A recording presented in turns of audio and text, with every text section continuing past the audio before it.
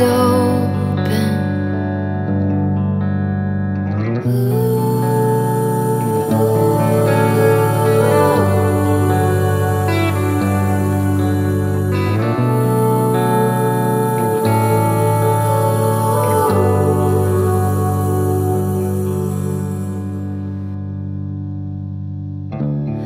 You were patient, love.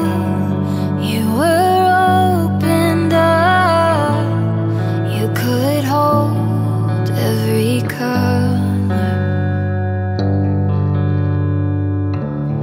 You remind me of a summer sky at dusk. You are bold, gentle wonder.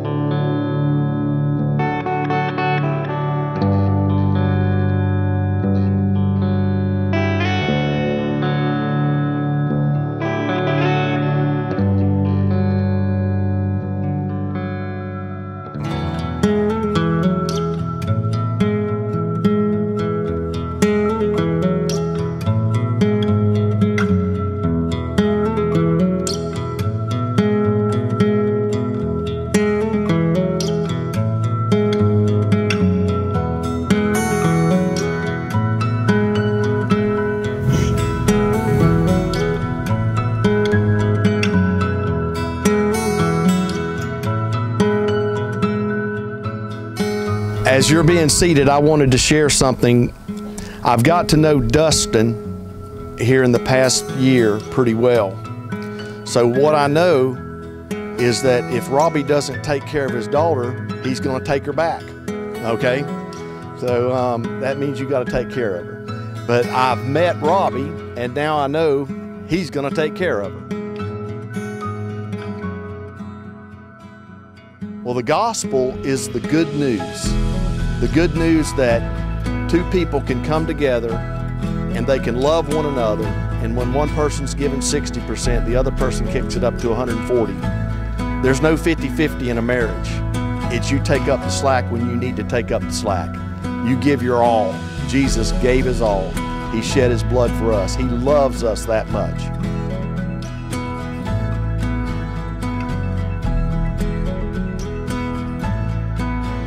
Robbie, you are entering into a relationship with many privileges. The woman you love is about to become your wife. In no other way could she so tell of her love for you than by her willingness to turn from her friends and her family and her loved ones to make her home with you. Your people will be her people. Your God will be her God. Brianna, you two are entering into a relationship with many privileges and obligations. The man that you love is about to become your husband. He's a good man. Your love will be his inspiration. Your prayers will be his tower of strength. Now, having pledged your love and your loyalty to each other, and have sealed the pledge with the marriage rings, I do, by the authority vested in me as a minister of the gospel of Jesus Christ, declare and pronounce and shout. What am I supposed to say now? You may kiss your wife.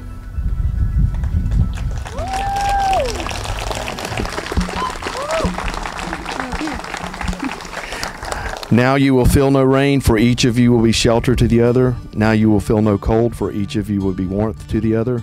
Now there is no more loneliness, for each of you will be company to the other. Now though there are two persons, there is only one life before you. Ladies and gentlemen, I present to you Mr. and Mrs. Robbie Abbott.